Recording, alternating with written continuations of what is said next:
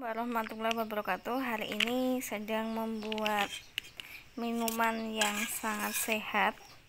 Ini ini masih panas ya, baru saya rebus ini sampai kuning tangannya.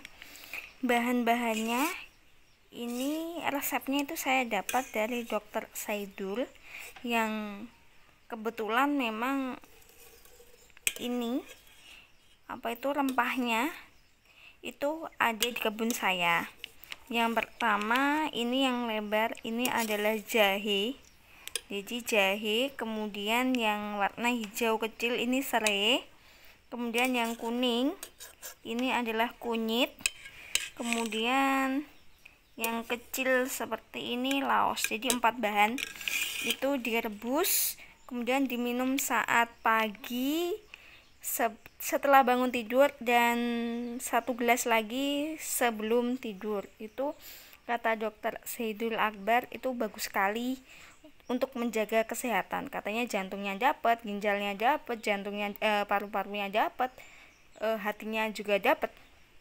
Jadi bagus sekali. Ini jadi bahan-bahannya ada 4 ya teman-teman ya. Ini jahe, jadi memang sudah saya siapkan jahenya, jadi nanti tinggal pelung-pelung aja supaya lebih mudah, jadi enggak setiap mau merebus mengupas dulu. Kemudian ini jahe, yang ini adalah lengkuas atau di tempat saya itu namanya laos. Kemudian yang ini adalah kunyit.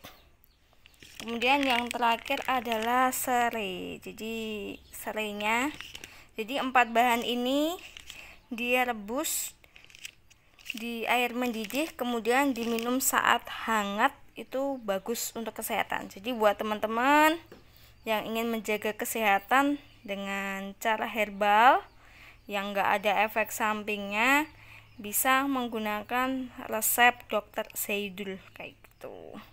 Ini alhamdulillah saya sudah 3 hari meminum ini, lumayan lancar BAB-nya, badan juga jadi lebih ringan kayak gitu. Oke, itu saja yang bisa saya sampaikan.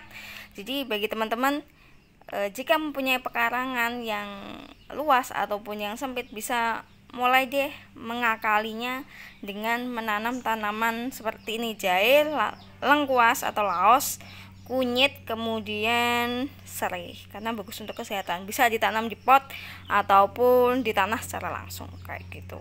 Oke, terima kasih, semoga bermanfaat. Wassalamualaikum warahmatullahi wabarakatuh. Ini saya mau memindahkannya ke gelas untuk segera saya minum. Dadah.